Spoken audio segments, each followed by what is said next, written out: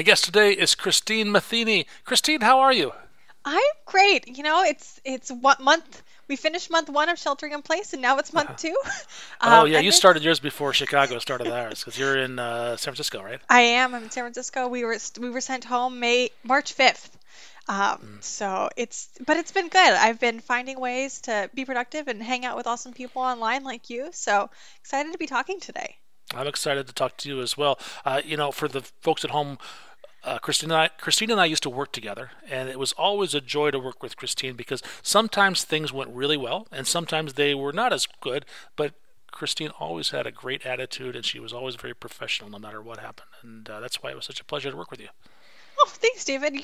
You've always been such a great champion of me and everybody you work with. You No, make every all of us feel honored and special, and I'm really glad we can touch base and hang out again.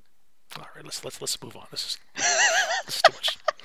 Um, let's talk about. I want to talk about one of your passions because I know that you've worked with kids for a long time. You worked with you and I. We worked with college students when we were working together, and you worked with Girl Scouts and high school kids. And tell me a little about that experience, what you've done. Yeah, so my dream when I grow up, when I grow up, I want to help more little girls become computer scientists and be engineers and coders. Like ultimately, I'd love to run STEM education for Girl Scouts. So one of the things I've been working on recently is Girl Scouts came out with coding for good badges for girls almost kindergarten through high school about how girls can start learning how to code, how coding is fun and doable, and how really coding can change the world. And so recently I've been volunteering with Girl Scouts of Northern California, which is my local Girl Scout council. And it stretches from almost like from the middle of California all the way to the top. So it's a Hmm. ton of troops and girls and training leaders. So these are the parents who may know nothing about coding that are afraid of computers, maybe not afraid, but are hesitant to mash buttons until it works, Okay. and training them on how to teach their girls computer science. Um, and I think the coolest part is watching them because when I tell them, okay, let's write an algorithm, I get a lot of, what is an algorithm? And it's the same reaction you get with girls. If you told an 8-year old girl to write an algorithm, they would look at you like you're crazy. Um, but then when we break it down to if this then that statements, and we like practice making peanut butter and jelly sandwiches using if the if there's peanut butter is in the jar, let's take the lid off, and things like that seems to Ah. work really well, and breaking coding down into a small achievable steps is it's something that I find works really well with both adults and both adults and young girls. Yeah. All right. You were a Girl Scout, right? I'm still a Girl Scout. I've been a Girl Scout since I was 5. I run a Girl Scout camp every summer, so I teach coding for girls and coding for Girl Scouts during the school year, and then over the summer, 150 or 100 girls and 50 staff and I spend a week camping with no cell phone service, no internet, some electricity, and we spend 10 days camping underneath the stars, kind of getting away from all of the Nice. electronics. So it's even more fun when you get back and you can, oh, I learned all these things at camp. Let's see if I can go do something cool with technology again. That is pretty cool. Was there anything like this when you were a kid? I think we like so I'm 28. And so when I was a kid, I lucked out. I was able to participate in a first robotics team, an Oh yeah. FRC team, which built robots that were 5 feet by 3 feet by 3 feet. And I was the part of the one of the first ever Girl Scouts first robotics team. So there were Very cool. 15 to 30 girls on our team, and we built robots, and we were the space cookies. We were sponsored by NASA, and so What? NASA plus Girl Scouts equals the space cookies. Cool. We built our robots at NASA Ames here in Mountain View, and we all of our mentors worked at NASA, or were parents, and it was a really cool place. One of the things that I've learned teaching girls about technology is that if you're in a space surrounded by other girls, you're more likely to try things that are scary, and Hmm. you're less likely, like when I'm in a group of other girls trying cool technology things, I'm less likely to raise my hand and be like, I don't understand this, and um, it's there's more collaboration and less of the worrying about what the boys are thinking across the room, when you're in a space of all girls. And that's how it turned out for first, or I did first robotics growing up. And of the girls in my first robotics team, I think 75% of us are in STEM. STEM careers. A lot of people are building Wow. robots or doing microbiology, and we're all super nerds, which is awesome. That is awesome. I actually, one year I went to the national finals, or maybe I think it Yeah. was the world finals. They were in St. Louis Hmm. at the old football stadium in St. Louis, and I got to see they had some competition with castles, and it was sort of like a lacrosse game. They're Yeah, but with throwing robots. throwing things through a hoop. Yeah, they're controlling robots that would throw things through a hoop, and it was also a little bit of battle bots. They were bumping into each other and running interference. It Yeah, was pretty cool. I think that's what helps get kids engaged is if you can build something and see it interact. Having something physical happen really sparks the interest. That's what I find is really exciting. If you program something and it makes a light bulb light up, it can be more exciting than a print line, which is why I think FIRST Robotics works really well as a student engagement opportunity. Absolutely, and 75% are in STEM, which is well below the national average. One of the challenges, I think, is just getting young girls to get interested in STEM so that they can become computer scientists and engineers and things that traditionally have been more male dominated. And Yeah. When I started at Microsoft, I'd say a third of the people in my starting class were women, technical women. okay, But now in the org I sit in, I work for Microsoft's TEALS program, Technology, Education, Literacy in Schools, and our goal is to train high school teachers so that we can have more high school teachers teaching computer science. We do this by pairing up volunteers who know computer science, like you and me, like any of our friends who co-teach with the teacher. And we've seen a lot of success in retaining girls and keeping girls interested through high school computer science. Because if you have a teacher in the room who's a technical woman who works at Google or at YouTube or at Amazon or at Microsoft, seeing somebody who looks like you in computer science helps keep you excited and helps you want to do that in your future. that's awesome. So this is your day job. The Girl Scout thing you were kind of doing on your own, Exactly. and now your day job actually is your passion, which is very Yeah, cool. I am Uh, I am so lucky. Tell me about that program a little bit. So there's somebody as at least as it applies to Microsoft. Somebody from Microsoft is working with a high school teacher. Is that it? That's it, exactly. So there's about 500 high schools, 5 to 700 high schools across the U.S. who participate in our program, and especially schools who otherwise wouldn't be able to teach computer science. They can't find a teacher who knows it. The Is that the teacher, main barrier? Just finding an expert that can teach it, or yeah, are there other barriers? that's probably the biggest barrier. If you know computer science, you can go get paid to work at a big tech company, or you could teach high school computer science. And the draws of the tech world There's more are money in the tech it's world. more money in the tech world, Yeah, exactly. It's a little bit more lucrative to be in the tech world than to be a high school computer science teacher. yeah. So you're mentoring the teachers and you're teaching the students simultaneously. Exactly, Oh, your exactly. team. Over the course of 2 to 4 years, a teacher goes from knowing minimal computer science to be able to teach an AP computer science class on their own, Hmm, which is just an amazing thing to see. that's pretty cool. Uh, what else are you doing here? I know we talked before the cameras were rolling, and Yeah. I was overwhelmed by the amount of work that you're doing.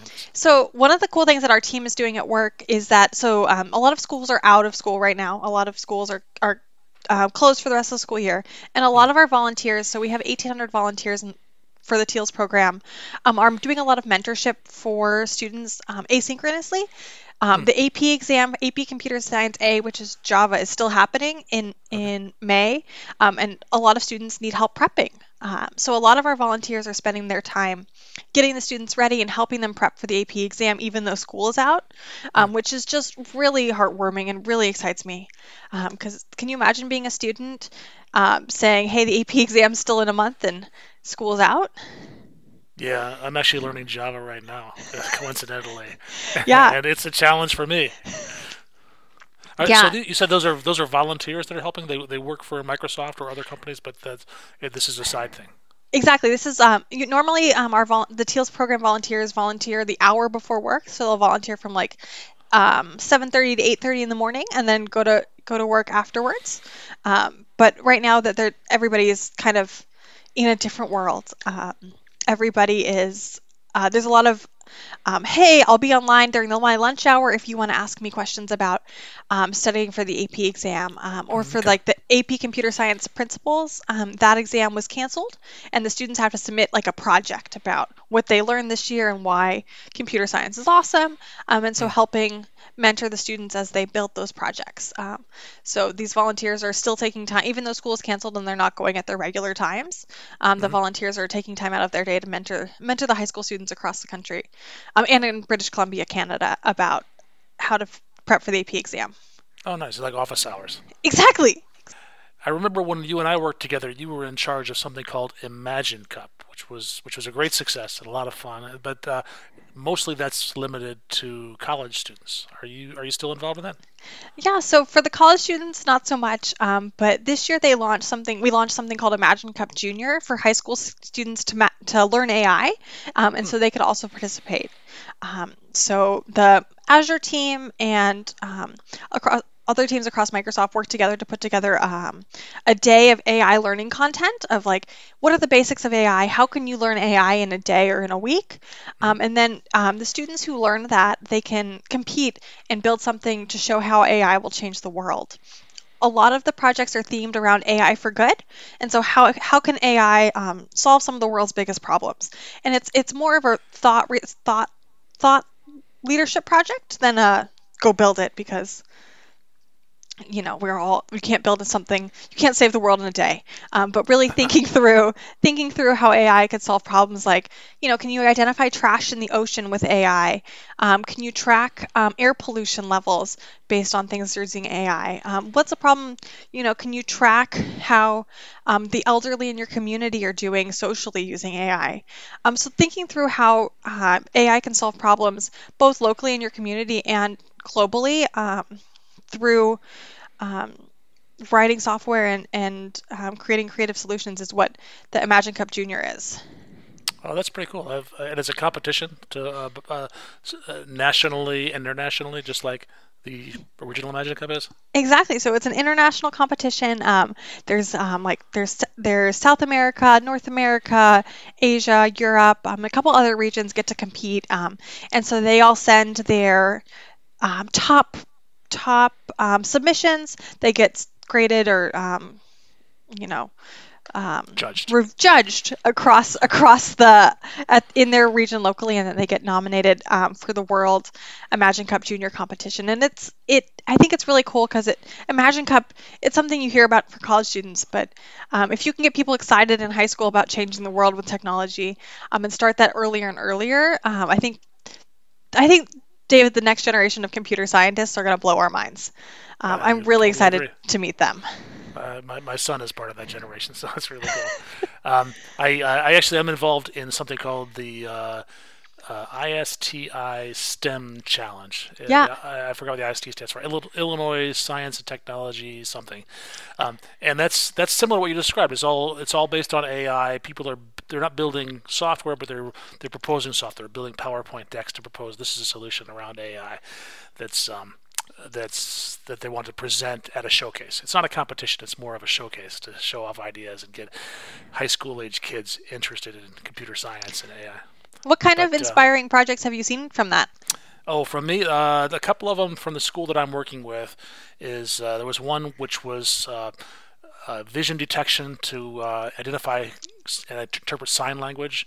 To and from voice to sign Wow. language, so that make it easier at a fast food counter to communicate with the person in line. And Yeah. there was one on identifying expired food and building a shopping list on that. So just really cool creative ideas that have come out of that. And it's been a lot of fun. It was more fun when we could actually go to the schools and work directly with the students. Now, of course, the coronavirus has stopped that, but we have some online interactions now. It's Yeah, been fun. and But we're what? not doing the AI for Earth thing, which I think is even more cool. I mean, they're not necessarily proposing that Yeah, because our friend Jennifer is involved in the Microsoft's AI for Earth team. Are you working with her or her team at all? I'm not personally, but I heard that her team helped contribute to the content in some of the training, I see. because I went through the content and it was really it it felt fairly accessible and inspiring. That's one of the traits when I think of Jennifer writing Right. content is like, hey, she creates content that's really doable and achievable, and I feel like I'm going to make a change in the world.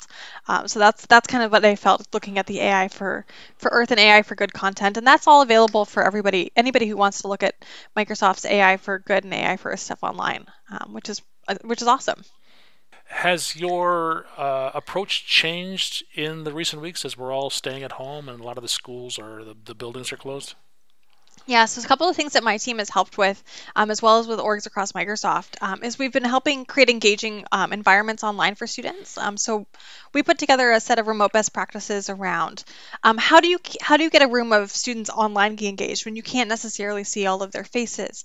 Hmm. So doing interactive things like through polling or different types of waterfall chats or different types of if you when you do a chat with a group of people and you say, okay, type it, and then if we all say it at the same time instead of everybody building off each other, it kind of creates a different experience in chat, as well as things like Flipgrid. Have you ever used Flipgrid?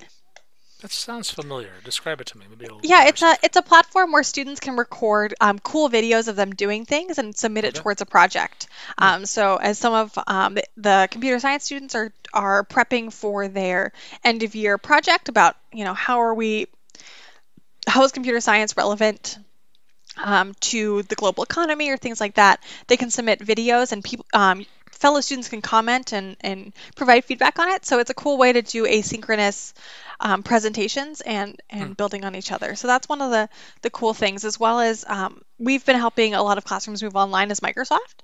So I was really impressed that Microsoft Teams for Education is provided free to all of our schools across the world Yeah. for online education. So I have hope that a lot of students that we work with and that you and I are touching or are interacting with are able to learn. And one thing I wanted to share is like I'm really grateful and glad to hear that you're mentoring. One of the things I read recently was that 86% of people who have a mentor through high school or college are more likely to finish college. Oh, And so thanks for mentoring the students in Illinois, and thank you to all the TEALS volunteers out there who are mentoring students, because it makes a real difference. And I'm really excited to hear, or really excited that I'm part of helping that and that you're part of that. And so yeah, oh, thanks. well, I appreciate everything that you're doing, and I will say that I hope that the kids get something out of me mentoring them, but I know that I get something out of it. Yes, for sure. I learned one of the things I learned from students is that I am really out of it in terms of what's cool with social media. Um, like Really? TikTok, not figured out TikTok yet. Okay. Yeah, I think one of the cool things I find mentoring younger students is what they're excited about, what they're inspired by. Like global warming is something that I found a lot of elementary and through high school students want to solve through technology, Hmm. which I wouldn't have seen, 10 years ago. Soon they will solve it. Yeah, Fingers I'm sure they crossed. will. All right. Well, thank you so much, Christine. Thank you for being with me today, and thank you for everything you're doing. Yeah, thanks for being my friend in technology, David. Like, I always love hanging out with you.